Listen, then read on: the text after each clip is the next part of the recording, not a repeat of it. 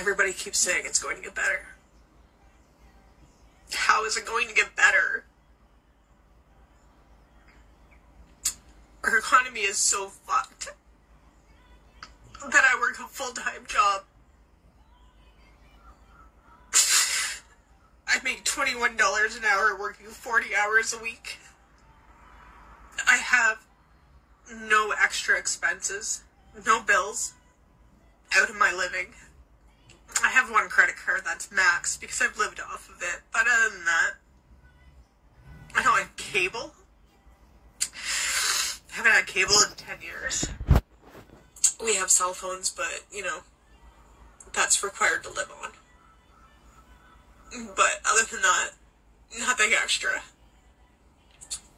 On paper, my bills are $2,701. My income is $2,710.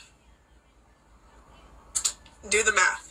$9 a month before I pay for food, gas, car repairs, any entertainment. There's no money for that. And my car is dying. It's paid for, so I don't have car payments now that I'm going to replace.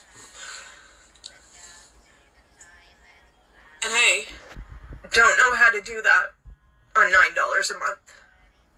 $9 to feed myself, $9 to buy a car, $9 for insurance.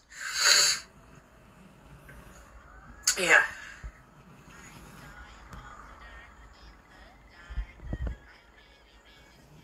So at the end of the day, this is me because I worked 8.5 hours a day, knowing that it's not enough, that it won't be enough.